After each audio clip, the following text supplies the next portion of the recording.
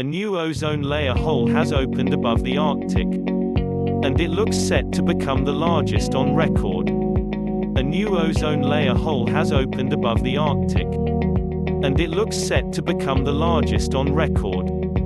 Maps of the Arctic from NASA's Ozone Watch, created with satellite data, shows the hole is getting to grow in size from late last year till now. The ozone layer hole looks all set to break up the following weeks, but not before setting a record in ozone layer depletion at the North Pole.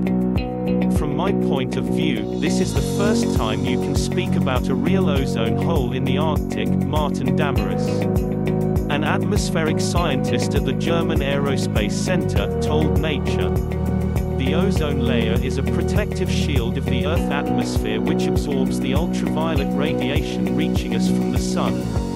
Without the ozone layer, it would be practically impossible for anything or anyone to survive on the planet.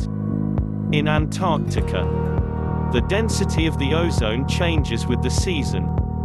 The frosty winters lead to high-altitude clouds mixing with ozone-damaging chlorofluorocarbons, CFCs, that have been waiting in the atmosphere for years, to thin out the layer.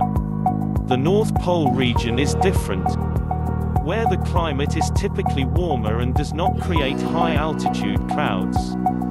This year, surprisingly cold temperatures and powerful winds formed a polar vortex in the Arctic, creating the chilly conditions that have led to vast ozone depletion, about 3 times the size of Greenland. In March, weather balloons were sent up by researchers in the Arctic and reported a 90% drop in ozone at the layer's core.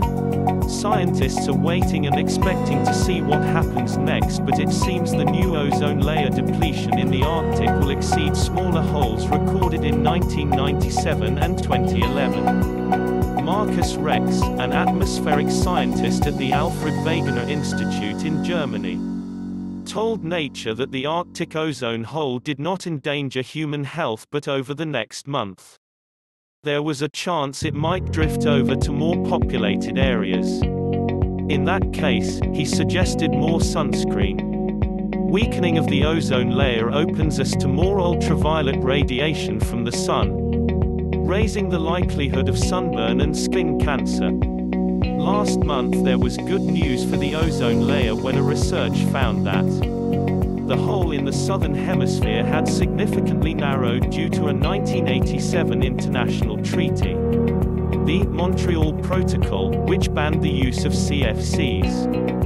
Antara Banerjee, a CIRES visiting fellow at the University of Colorado Boulder who also works at the National Oceanic and Atmospheric Administration (NOAA), led the research.